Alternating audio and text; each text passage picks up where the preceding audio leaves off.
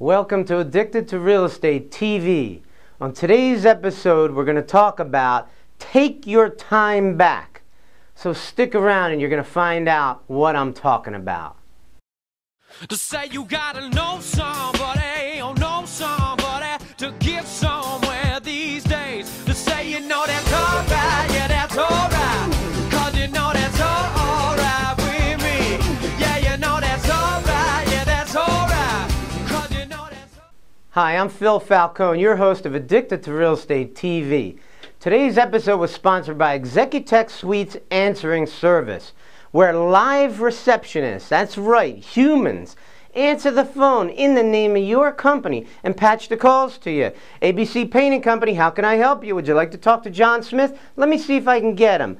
And then they call John Smith and they ask him if he'd like to take the call from this particular person. So we screen all the calls for you. We even give you a voicemail box for only $99 a month. And here's the best part: no contracts. That's right. You can try it out for a couple of months or as many years as you like. That's the price. No contracts, canceled at any time. Executech Suites Answering Service. All right, so today's episode is about taking your time back. What do I mean by that? If you have a full-time job, for example, it's pretty hard to find real estate. You can't be out making real estate deals all day long because your time is essentially 40 hours a week. You have to be at your job, at your full-time job. So when I say take your time back, by being an entrepreneur, by being in charge of your own destiny and running your own business, I have all the time in the world to go look for real estate deals, for example, if that's what you want to do. But I want to go into it deeper than that, all right? What I do with my time every day is very important, okay? Because even if you don't have a job, your time can be taken away from you, and you have to take your time back.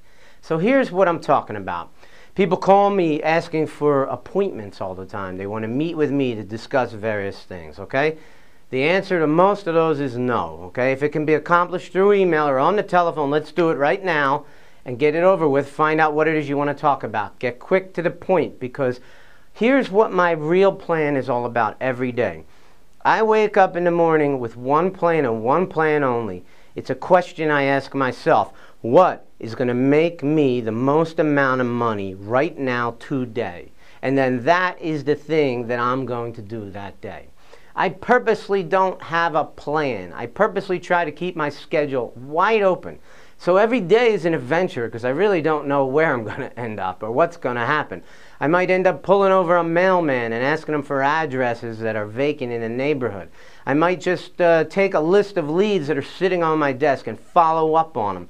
Because in my business, at least in my business, the best way for me to answer that important question, which is what is going to make me the most money today, is to go out and find real estate deals. And how am I going to do that? I've got to be sitting at a kitchen table in front of a seller. They're on one side, I'm on the other. They're the seller, I'm the buyer. That's how I buy houses. That's how I make my money. I get paid when I buy houses. So I have to be in front of these people or I'm not going to make any money. So my focus is on finding deals. All right? That's my main focus. If I can find a deal every week that I can close, that's 52 deals a year. I'm making a lot of money if I can meet that goal. And it's not so easy to do, but that's what I try to do every single day I wake up. Okay? On any given day, I truly don't have a clue where I'm going to end up. I might have an idea that I'm going to be up at one of my offices. I have several offices. I have an idea that I'm going to be at this office or be at that office, but the main focus of every day is always the same thing. What is going to make me the most money today? And in my particular business, that typically is being in front of sellers. But there's obviously exceptions to that rule. Let me give you an example. I was down the shore. I got a place down the shore, and I was down there over the weekend for a long weekend. And one of the things I like to do for fun is I like to ride my bicycle. And you would think that that's a very relaxing thing that I do. I ride my bike and, you know, cool. It's totally about real estate. Now, you wouldn't think that riding your bike could be about real estate. But guess what you do when you're on your bike? Number one, I purposely go up and down streets that I've never been on before. Why? Because you explore areas, you learn about the area better, you find different neighborhoods that you never thought of or things that you never saw just driving on the main roads. Guess what else you find? FSBO signs. For sale by owner. I love those babies, okay? I pull over for every FSBO sign I ever see, all right? I pull out my phone and I snap a picture of the sign with the house in the background. That's all I do. Then I get back on my bike, because health before wealth. The bike is really about health, okay? Wealth is about the FSBOs.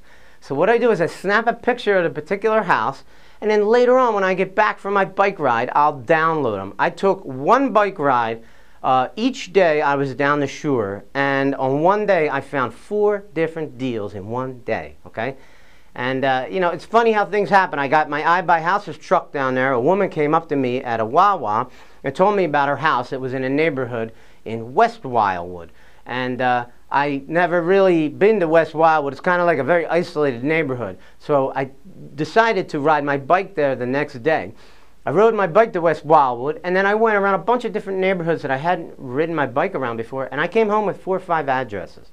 And, you know, I've already called some of them back, and one of them is going to be a short sale opportunity, and I've already got, I gave a referral to a short sale guy I work with, and I'm going to make a couple grand off of that. So my little bike ride not only burned calories and strengthened my legs and helped with my tan, it's also helping my bottom line of my net worth, which is very important, okay?